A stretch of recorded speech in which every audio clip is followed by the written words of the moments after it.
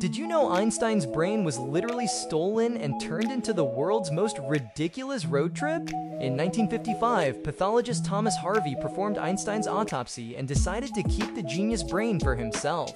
Without asking anyone's permission, he chopped it into 240 pieces and stuffed them in mason jars. For 40 years, Harvey carried Einstein's brain around like some deranged science groupie. He kept chunks in his car trunk, stored pieces in his basement, and hauled them cross-country in a cooler. Harvey randomly handed out brain bits to researchers like party favors. One day, he even tried driving to California to return pieces to Einstein's granddaughter. Picture this guy showing up at her door with a cooler full of brain chunks.